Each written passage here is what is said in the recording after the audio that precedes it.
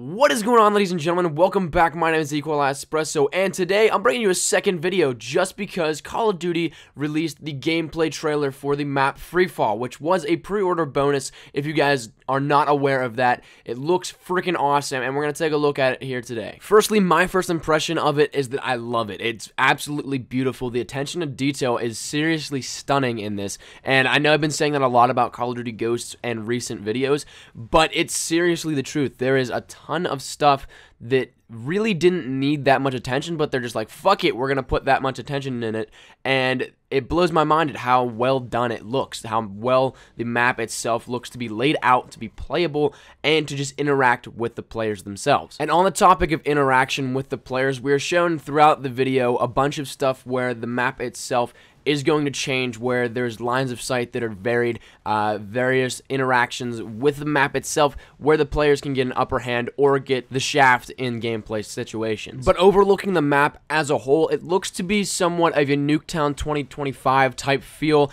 in where it's really tight quarters. It's got some open areas, but it's got narrower lines of sight. It's got high engagement and close quarters combat, and it just looks to me like it's going to be an all-around super fun map to play, and it's one that I think the community is going to love genuinely. So now that the trailer has played in the background all the way through, let's take a look at some key points, in my opinion, that really matter to the map and how it's going to play out. First, we're going to start about 25 seconds in, and you're going to see just what I mean about close quarters combat. The camera shows a wide angle shot of the hallway in Freefall, and it looks super close quarters. Like, you can see there's very little room to navigate through there. You got some broken walls for cover, but other than that, the straight through is absolutely super tight quarters. Fast forward about 10 more seconds and you'll see a wide angle overview shot of the map itself, and you can see that it is extremely open as for aerial support. So if you're trying to get away from those air-dominated kill streaks, well, you're gonna have a tough time with that, because it doesn't really look to be much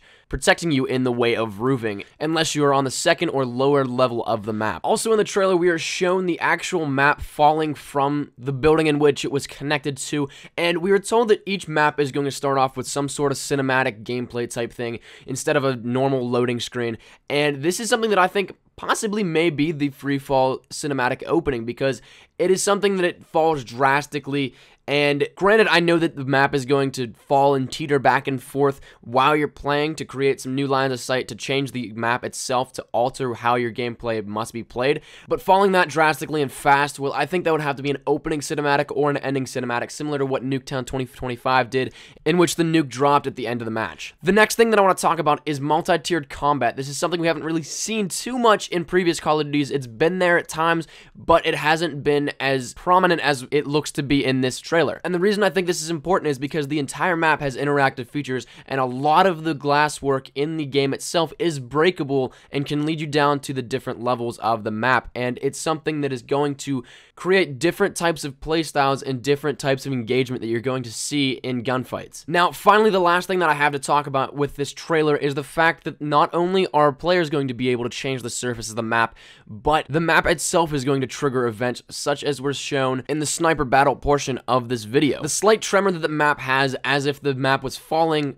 creates an air vent to move out of the way and then open up a line of sight at a sniper looking at another sniper, and it results in a brand new line of sight. This is something that's very cool, because we knew from the get-go that players would be able to alter the map, but the fact that the map itself is going to have such drastic changes and be able to take on new lines of sight, new alterations of the map in general, it's going to be awesome. But that has been my time, ladies and gentlemen. Thank you guys so much for watching. My name has been Espresso. Hope you guys did enjoy this video. Be sure to leave a like and a comment if you did enjoy it, and remember, shares to your Facebook, Twitter, and or MySpace if you're an OG like that are greatly appreciated. Remember to hit that subscribe button for the best of Call of Duty Ghosts videos, and thank you guys once again so much for watching. I shall see you guys later. Take care and peace.